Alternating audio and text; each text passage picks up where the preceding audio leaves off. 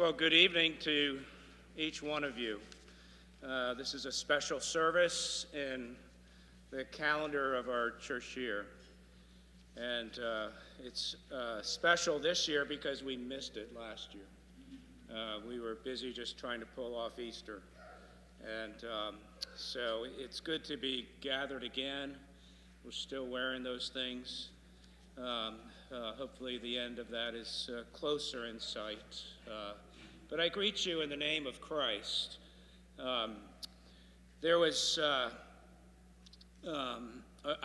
This evening I was getting ready to put my tie on, which I don't always wear a tie, but I thought I'll wear a tie tonight. And then I realized the one I picked out is I haven't worn that since Christmas Eve. And remember Christmas Eve, it was raining, and I look out the window and it's snowing. I'm like, you know, what planet am I on? Am I in an alternate universe tonight? Maybe you guys had some of those snow showers as well. Does any of you know what, when we say Maundy Thursday, does anybody know, without looking at your phone, what Maundy means?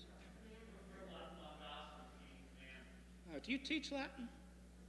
Okay, that's great. Right.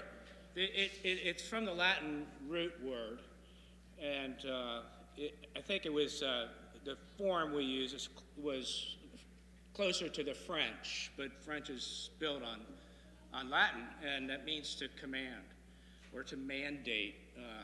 Maundy, mandate, that's where we get it. And of course it's referring, church historically, the term was used because on that night, this command I give to you, that you love one another, as he washed his disciples' feet. So that's the origin of the word, and as we have it in the supper.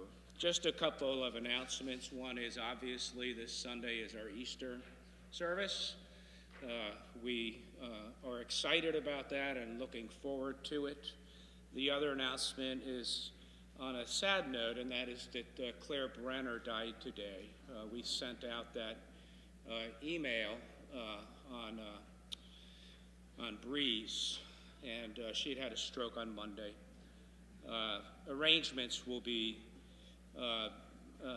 taken care of in the near future. There's no rush on that. Claire, I believe, was a charter member of our church. Not that that makes her more important than someone else, but it is significant. She and her husband Fred, who preceded her in death, go all the way back to 1984 in May, when Reformed Presbyterian Church became a particular church. And she was just a wonderful person that blessed our congregation. Whether you knew her or not, you know people like that. And she certainly blessed RPC, and we can rejoice tonight that she is with the Lord, and we rejoice in the hope of the resurrection of all the saints. As we begin tonight, our theme comes from, it's actually my sermon title, and that's the word alone. Alone. These words from Tom Wright, who wrote a series of brief commentaries. This is Luke for Everyone, as he describes the chapters we'll be looking at tonight. What emerges from this whole picture is the sheer loneliness of Jesus, both at the supper for which he had longed, and as he goes off to wait for betrayal, arrest, and all that would follow. There are times when all Christian work carries this element, when the one entrusted with a vision, a vocation, a particular ministry, finds that he or she has to carry it forward despite misunderstanding, opposition, doubt, denial, even from close friends and associates. Those who want to be bearers of the promise must be prepared for this puzzle. It seems to be built into the fabric of how the kingdom has come and will come, part of Jesus' own vocation, that he would bear the weight of Israel's and the world's sin and shame, was that he should do so alone. And the word alone seems to gain new depths as we read this story. Call to worship tonight is from Isaiah 53. this prophecy of Jesus, and we do it responsively. Surely he took up our infirmities and carried our sorrows.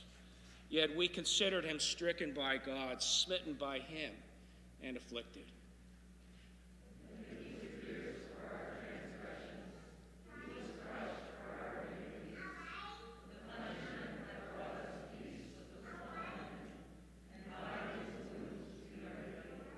We all, like sheep, have gone astray. Each of us has turned to his own way.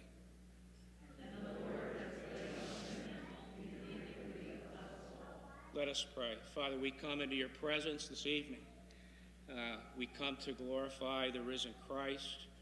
We come to acknowledge the suffering and the aloneness that he went through for our sakes.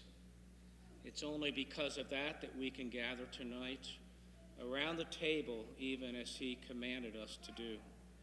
Receive our worship, and may it be from grateful hearts. In Jesus' name we pray. Amen. Hymn 247, O Sacred Head Now Wounded. Our hymns tonight, the two middle hymns are printed for you in the bulletin because they may not be as familiar, so you have the music there, if that means anything to you. The other hymns we will have up front, per usual. O Sacred Head Now Wounded.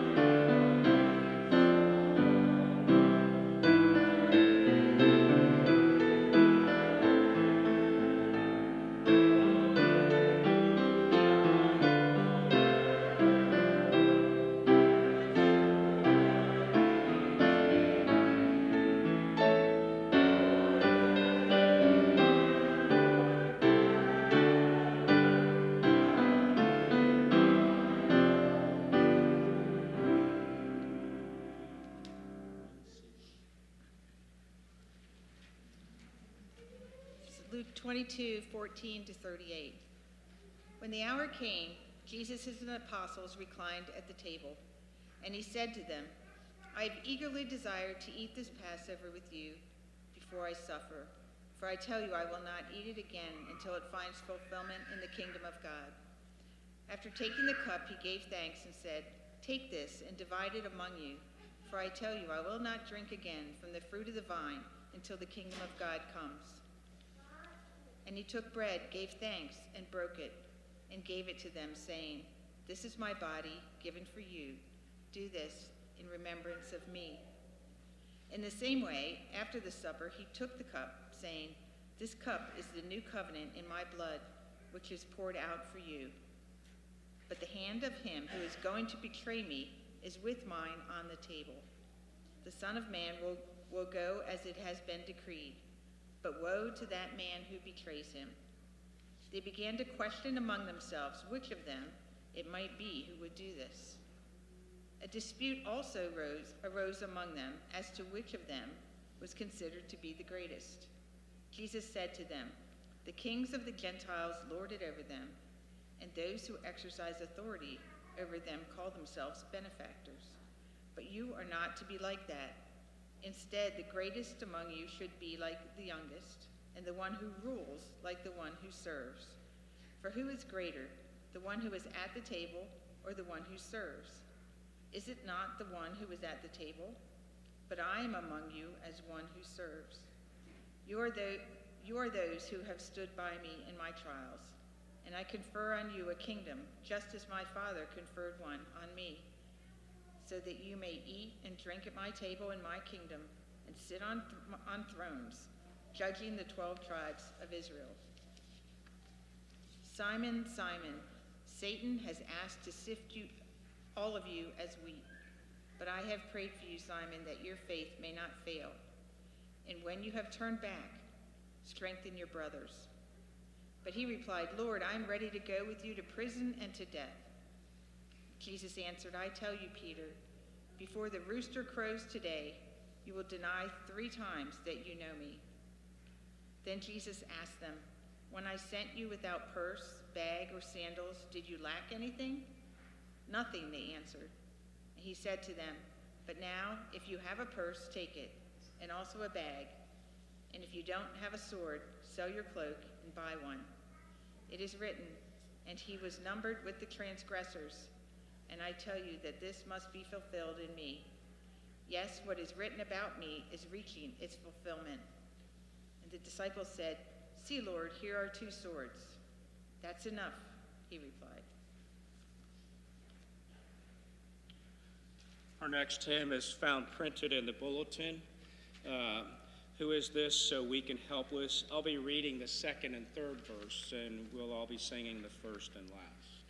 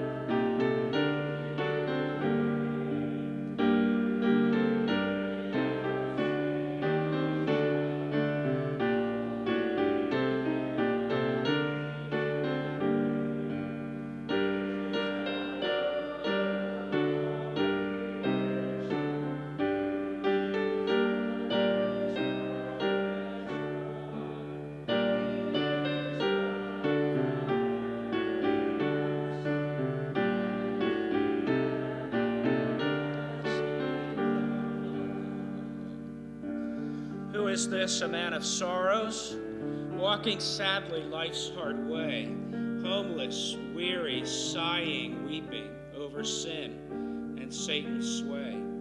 'Tis our God, our glorious Savior, who above the starry sky is for us a place preparing where no tear can dim the eye. Who is this? Behold him shedding drops of blood upon the ground.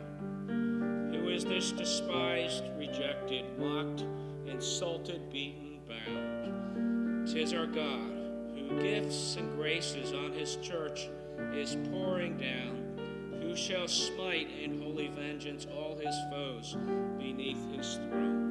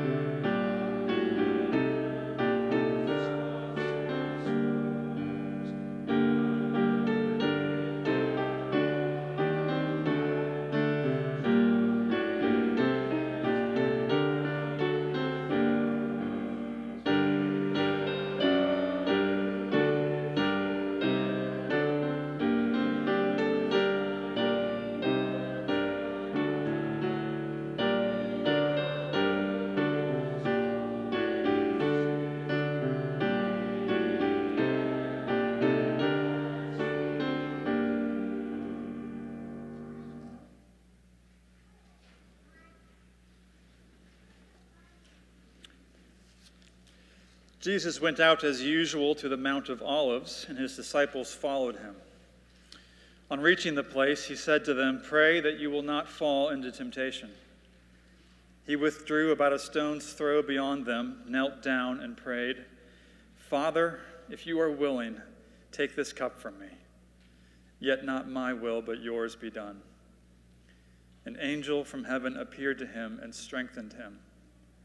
And being in anguish, he prayed more earnestly, and his sweat was like drops of blood falling to the ground. When he rose from prayer and went back to the disciples, he found them asleep, exhausted from sorrow. "Why are you sleeping?" he asked them. "Get up and pray, so that you will not fall into temptation." While he was still speaking, a crowd came up, and the man who was called Judas, one of the 12, was leading them. He approached Jesus to kiss him. But Jesus asked him, "Judas, are you betraying the Son of Man with a kiss?" When Jesus' followers saw what was going to happen, they said, "Lord, shall we strike with our swords?" And one of them struck the servant of the high priest, cutting off his right ear. But Jesus answered, "No more of this." And he touched the man's ear and healed him. Then Jesus said to the chief priests, the officers of the temple guard, and the elders who had come for him, "Am I leading a rebellion that you have come with swords and clubs? Every day I was with you in the temple courts, and you did not lay a hand on me. But this is your hour, when darkness reigns." Then seizing him, they led him away and took him into the house of the high priest. Peter followed at a distance, but when they had kindled a fire in the middle of the courtyard and had sat down together, Peter sat down with them. A servant girl saw him seated there in the firelight. She looked closely at him and said, "This man was with him." But he denied it. "Woman, I don't know him," he said. A little later, someone else saw him and said, "You also are one of them." "Man, I am not," Peter replied. About an hour later, another asserted, "Certainly this fellow was with him, for he is a Galilean." Peter replied, "Man, I don't know what you're talking about." Just as he was speaking, the rooster crowed. The Lord turned and looked straight at Peter. Then Peter remembered the words the Lord had spoken to him. "Before the rooster crows today, you will disown me 3 times." And he went outside and wept bitterly. The men who were guarding Jesus began mocking and beating him. They blindfolded him and demanded, "Prophesy, who hit you?" And they said many other insulting things to him.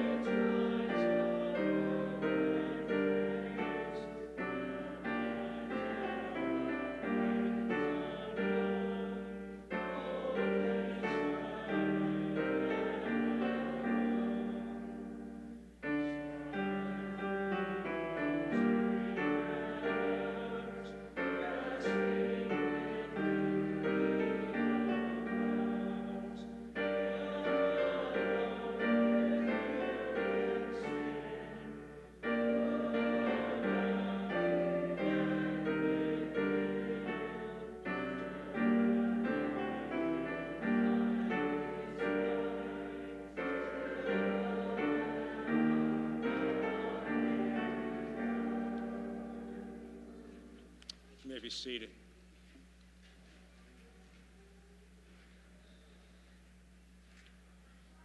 I want to ask you this evening if you have ever been alone in a crowd and you felt very lonely. Most of us have, and usually when that happens, it's because we don't know anybody else in the crowd. But have you ever been at a gathering of close friends or family, people who know you and love you, and yet you still experience feelings of intense loneliness. Probably some of you have been there before. How is it that you can be around so many people, even people who you know and love, and still experience the sense of being all alone? I'm not a psychologist, but I think that happens when there is a disparity between the burden that you alone are bearing. It could be that you're in grief, could be that you're in fear, could be that you're experiencing anxiety over an issue that no one else really understands, or maybe they don't even know about it. And there's a disparity between that weight or burden that you bear compared to the company that you're in, okay? Or the conversations that surround you.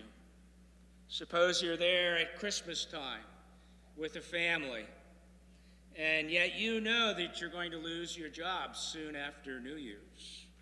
Money's already tight, and you felt a lump under your armpit a few weeks ago, and you're still waiting for the doctor's phone call. It's not that no one else cares. They just don't understand or know the weight of what you feel. And so their happy conversation or their annoying company makes you feel alone in your circumstances. We don't know when it started, but we do know that by the time of the Last Supper, Jesus is beginning to feel alone in his burden, despite the company of those he loves. And they love him. I'm not saying that he's depressed, but in the two consecutive passages that we just read earlier in our service, there is an increasing isolation, physically, emotionally, spiritually, that Jesus is undergoing. This is one of those between-the-lines sermons, in the sense that the text does not specifically say this, or say the word alone, or make this the actual substance of the words or the sentences. But if you follow the progression of the narrative, from the meal and Jesus' utter seriousness about the weight of increasing sorrow, and you compare that to the disciples' complete disregard and distractedness, including silly arguments about who's going to be the greatest, you begin to feel the disparity between the burden of Jesus and those he is with. From the table to the garden, the disciples seem confused and out of touch. And then comes the arrest. And one of the 12 betrays Jesus with a kiss of all things. And then the swords are drawn. And later, Peter's denial. Jesus is progressively being isolated, physically, emotionally, spiritually, leading all the way to his aloneness at his trial, and eventually the aloneness on the cross, where he cries out, my God, why have you forsaken me?" The hymn that we just sang, and the reason I chose it, even though it may not be familiar to you, is that it used the word alone twice. Throned upon the awful tree, King of grief, I watch with thee. Darkness veils thine anguished face, none its lines of woe can trace. None can tell what pangs unknown hold thee silent and alone. Silent through those 3 dread hours, wrestling with the evil powers, left alone with human sin, gloom around thee and within, till the appointed time is nigh, till the Lamb of God may die. And the third verse, which I didn't include, is the cry of Jesus in his aloneness. Hark, that cry that peals aloud upward through the whelming cloud. Thou, the Father's only Son, thou his own anointed one, thou dost ask him, can it be? Why hast thou forsaken me? Tonight I just want to look with you at this progression, not in great detail, and make a few comments on the nature of the aloneness that Jesus experiences. Number one, he's alone in his eagerness and his passion to have this supper with his disciples. It had been an exciting week. There was Palm Sunday. There's been other events since. There's been discourse and arguments with people who are challenging Jesus. But Jesus is most of all looking forward to this supper. And he says in verse 14, when the hour came, Jesus and his apostles reclined at the table, and he said to them, he wants them to know, I have eagerly desired to eat this Passover with you before I suffer. For I tell you, I won't eat it again until it finds fulfillment, this supper, in the kingdom of God. They don't really know why Jesus is so eager. They've had a lot of Passovers in their life. They've had some with Jesus. And here he is talking about his eagerness and his suffering and this foreboding kind of mood. We won't eat it again until. Jesus is alone in his desire for this supper, his eagerness. Back in chapter 12, verse 50, Jesus said, I've come to bring fire on the earth, and how I wish it were already kindled. I have a baptism to undergo, and how distressed I am until it is completed. See, this has been building in Jesus, and now it is only hours away. His eagerness that no one else shares. He's also alone in his understanding of his mission. In verses 19 to 21, those familiar words of the supper, he took bread, gave thanks, broke it, gave it to them, saying, this is my body given for you. Do this in remembrance of me. He took a part of what was ordinary within the Passover meal, and then he said those words about himself. And in the same way, after the supper, he took the cup, saying, this cup is the new covenant in my blood, which is poured out for you. It was the third cup. It was the cup of thanksgiving. And he reinterprets that cup in terms of himself. This is a farewell meal for Jesus. And it's also the Passover meal, which becomes representative of what he's about to accomplish. He's actually reinterpreting the Passover and saying, all these ages and ages, it's been about me and this moment. And the Passover meal was never the same again. But the disciples can't understand that.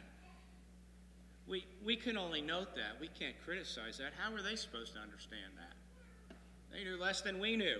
And Jesus knows that, okay?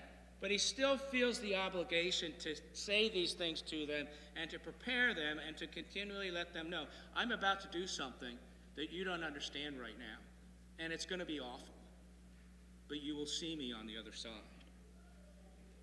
But no one else gets it. So he's alone in that. He's also alone in his servant spirit. Paul in Philippians 2 says that Jesus came to us in very nature servant, being born in human likeness. He's very nature servant, which harks back to the Isaiah prophecies about the suffering servant who would come. And in John 13, where Jesus washes their feet, there's all this servant imagery of Jesus doing that washing. And Peter and others are like, no, you can't wash my feet. I should be washing yours. And he's like, unless I wash your feet, you won't experience the cleanliness that you really need. But look at the spirit that dominates the disciples' thinking and priorities, even as the burden of the cross is growing. verses 24 to 27, where this dispute arises about who's going to be the greatest, who's going to be the MVP of the disciples. We're finally down to the final four in the NCAA, and so there's 4 teams left. It's been an interesting final March Madness. I haven't gotten to see a lot of it, but none of those teams that are there, even in the 64, none of those teams are there with teams that are fighting in envy and rivalry. Okay, they've given up who they are to play for the team. I just can't imagine anybody on one of those teams just wanting to play for the stats or his pride instead of winning the game. Imagine the patience it took on Jesus' part as he prepares to give his life, and they're thinking about themselves. That makes you feel alone, even amongst those that you love. Back in Mark, the Gospel of Mark, chapter 10, verse 38, this argument had arisen at another time, and Jesus said, "You don't know what you're asking. Can you drink the cup I drink or be baptized with the baptism I am to be baptized with?" Jesus is also alone in his grasp of the gravity and the seriousness of this hour. This is a dark hour. This is an hour where there are things in the balance in terms of people's hearts. It's an hour of darkness, as Jesus says, when darkness reigns. At the table in verse 31, Jesus tells Peter that Satan has asked to sift him as wheat, and Jesus says, "I've prayed for you, that your faith won't fall or fail, and when you've turned back, strengthen your brothers." And Peter just kind of blows him off. I mean, he's earnest, but he's, "Lord, I'm ready to go with you to prison and to death." He just doesn't listen. He doesn't get it. And so it's no surprise when they're in the garden and they reach the place where Jesus usually prays, and Jesus says to them twice, he says, "Pray that you will not fall into temptation." There's something at stake in this hour.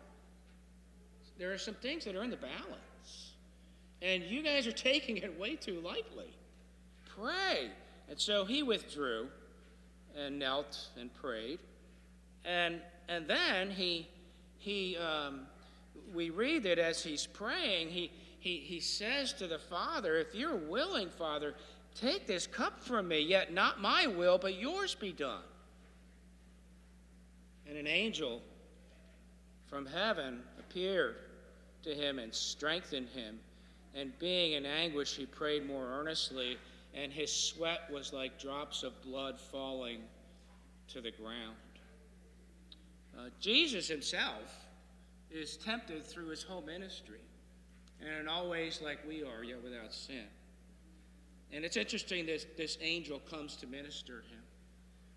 Luke is the only one who notes that here, but he doesn't note that in the temptation scenes. Matthew notes it in the temptation scenes, that an angel came and ministered to Jesus after those 3 temptations in the 40 days in the wilderness. Luke mentions this angel who comes to Jesus after what we could say is his last temptation, his final temptation, where it's in the balance. "Lord, if there's another way, there was another way for Isaac. If there's another way, Lord, let this cup pass." He is so anguished that physiologically there is blood mixed with his sweat. And that happens in times of great anguish. This is a serious hour. There's a weight of gravity here that we really have to stop to think about, or we just go right past it. And then Jesus comes back rose from prayer in verse 45, and he finds the disciples asleep. And notice they're exhausted from sorrow. I think they're so confused at this point, and they've seen how sorrowful and heavy the burden is on Jesus as he gets closer to the cross and to his arrest. That they see that, and they are sorrowful, but they're not praying. And he says, why are you sleeping? Get up and pray so that you won't fall into temptation. There's something at stake. And only Jesus realizes it. And in that, he is all alone. He's alone also in his understanding of the kingdom. Judas comes with a crowd of soldiers who are armed, swords, clubs. He's betrayed by a kiss of all things, by one of his own, and with a kiss. Talking about passive-aggressive. The disciples, verse 49, say to Jesus when they're there, he says, Lord, should we strike them with our swords? The backstory to this is a difficult passage that we don't have time to really cover tonight, but the backstory was back in verse 36, 35 to 38 actually, where Jesus says, remember when I sent out the 70 and I said to you, don't go without a purse or a bag or sandals. You won't lack anything. And I met your needs, right? And they said, yeah. And Jesus says, but now, if you have a purse, take it, and if you have a bag, take it, and if you don't have a sword, sell your cloak and buy one. That's the gravity of the hour, okay? Now, it feels confusing because he's saying, oh, so they are supposed to have swords. But what he's talking about is their future, that they are going to go out, and they're going to go out into all the world. They're going to need swords. They're going to have to fend for themselves and take care of themselves. And the swords here are really more metaphorical than they are literal. And we know that because Jesus says that I was numbered among the transgressors, and I tell you that this must be fulfilled in me. And the disciples said, see, Lord, here are 2 swords. Jesus says, that's enough. That's enough. Basically, that's what he says in the garden. He says, that's enough. Verse 51, well, actually in verse 50, one of them struck the servant to the high priest and cut off his right ear. And Jesus said, hey, no more of this. He touched the man's ear and he healed him. And he said to the chief priest and the temple guards who had come, he says, am I leading a rebellion that you've come with swords and clubs? I mean, you don't need those. We're not here to have this some sort of a fight. The point is that in the hour of urgency and crisis, Jesus is ready for the cross and giving himself, and the disciples are ready for a fight. They're ready for a fight, which would have been a hopeless fight, but they're ready for a fight. Jesus is alone physically because his disciples scatter. And the only one who dares to follow at a distance and sit in the outer court by the fire eventually denies Jesus 3 times. And he has the bitter agony of having Jesus turn his face towards him as the rooster crows, as Jesus had prophesied. And in that moment, Jesus is completely alone. He's betrayed by one of his own. He's surrounded by selfish arguments at the table. He's forced to see false confidence of his disciples. He's including their prayerlessness and their sleep. And now they have drawn swords and they've lopped off an ear. And one of his own denies him 3 times when given the opportunity to say, yes, I know Jesus. Yes, I know Jesus. But as Jesus has said to the soldiers, but this is your hour when darkness reigns. Jesus, in essence, gave them this hour. He hands them the hour of darkness by surrendering himself in that moment. Aloneness is part of the curse. Being alone, being separated. Think of the garden, separated from God, separated from others, separated from creation because they're going to die because of their sin.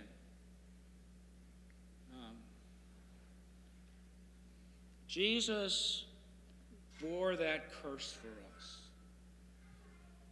Jesus had to be alone for it to be the curse that he bore.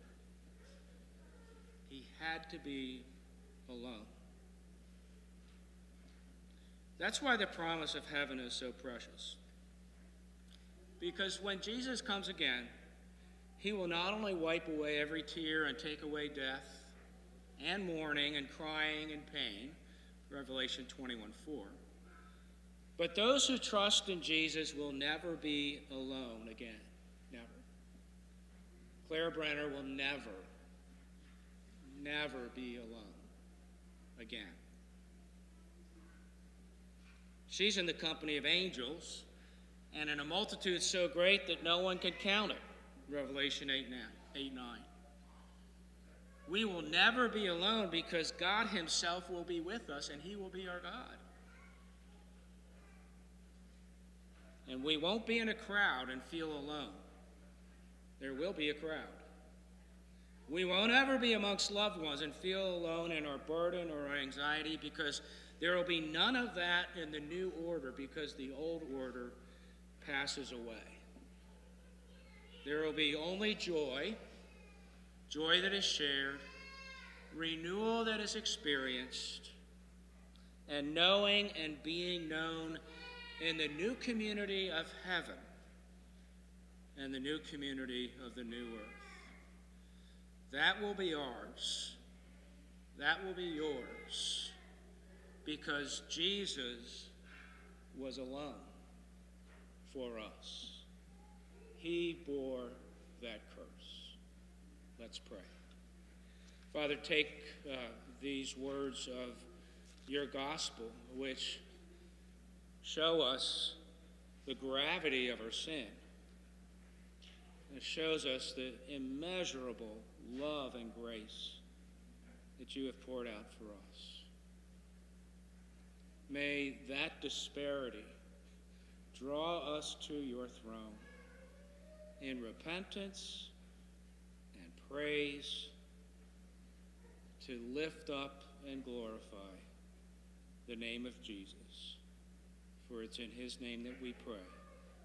Amen.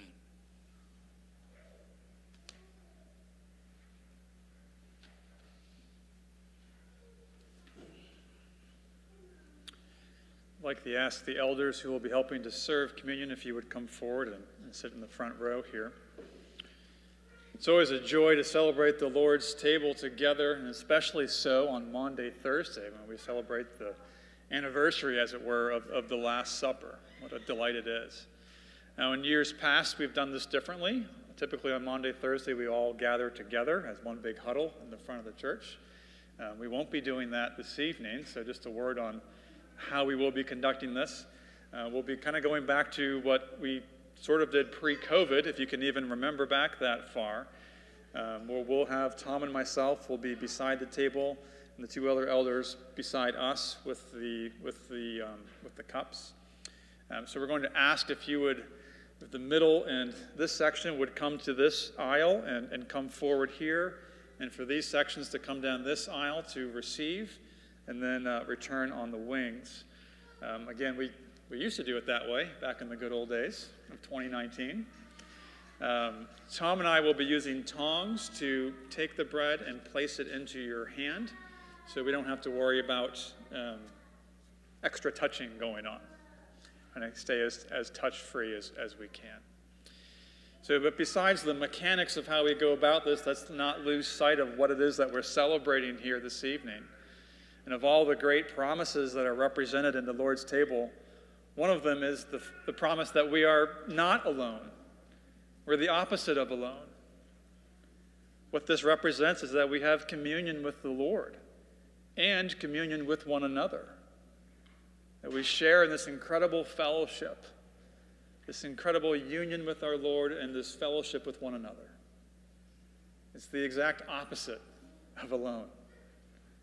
So whereas Jesus may have indeed come to the Last Supper with a real sense of being alone, low in the company of friends, we don't share that same aloneness. Or at least we ought not to. Because we know that we have fellowship with the Lord and with one another. And so as we come tonight, let's bear that in mind. For many of us, it's been a year that we've been apart, that we have felt isolated and alone. But as we celebrate this, let's indeed take God at his word, that we have fellowship with him, that we are not alone. Even though we have gone through all sorts of social distancing, the bonds of fellowship are stronger than that. Let's pray together. Oh Lord our God, we're so thankful for this meal, this sacrament that we are about to partake. Lord, we're thankful for your great promises. We're thankful that you were alone so that we would not have to be. Lord, we're thankful for this fellowship of believers, and we're thankful for the fellowship of believers worldwide and throughout the ages.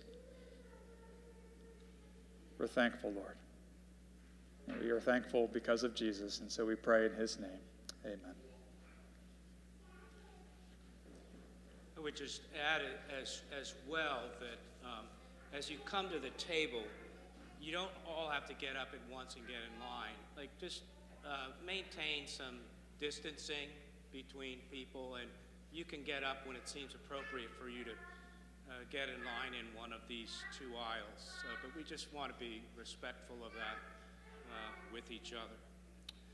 On the night on which our Lord was betrayed, he took bread, and when he had given thanks, as we've done in his name, he broke that bread and he gave it to his disciples, and he said, "This is my body, it's broken for you. Do this in remembrance of me." And in the same manner, he also took the cup. It was one cup, and he shared it with his disciples. And he said, "This cup is the new covenant in my blood, which is shed for the remission of sins. I want you all to drink of it."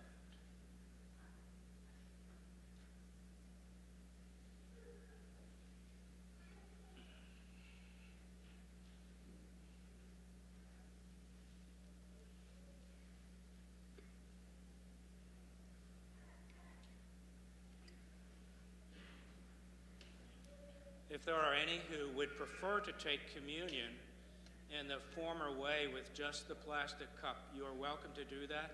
And those cups are up here at the center of the table. You can just take that and go back to your seat. And there's also a gluten-free wafer that's up here as well.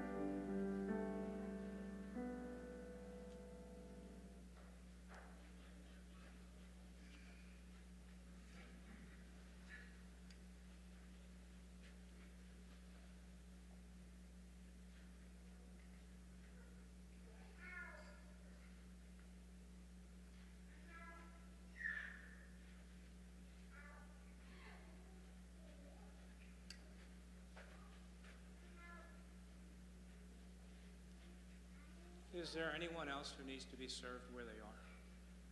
Raise your hand.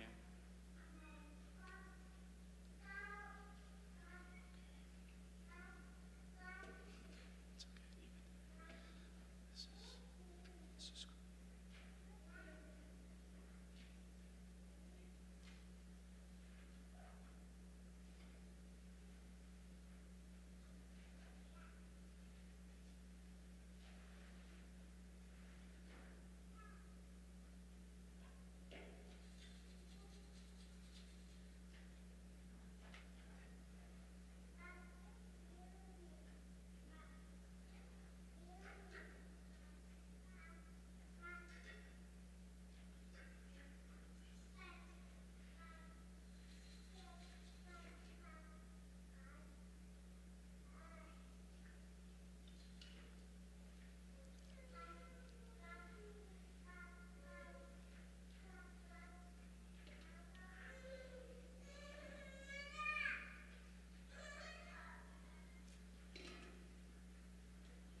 Parents, I really like having the children in our service.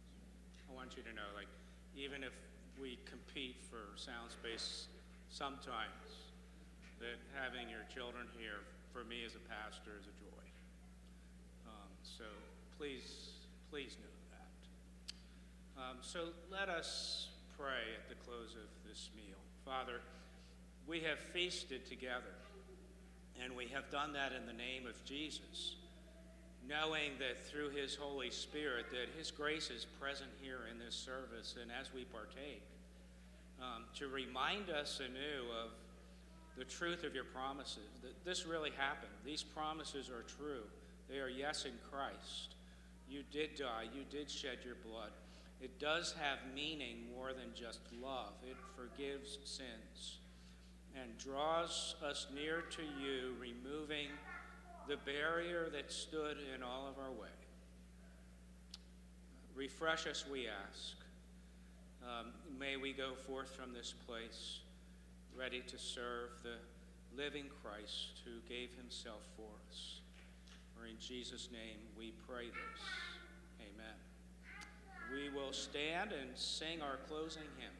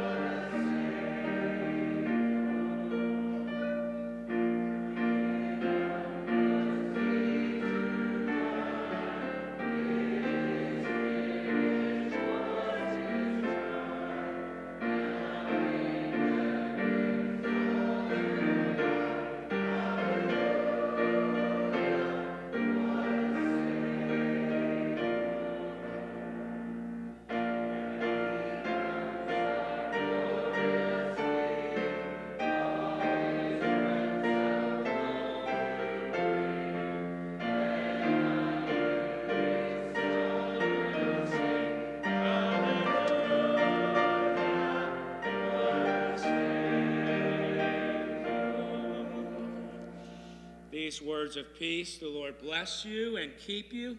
The Lord make his face shine upon you and be gracious to you. The Lord turn his face towards you and give you peace. In the name of the Father, Son, and Holy Spirit. Amen. You have a blessed evening.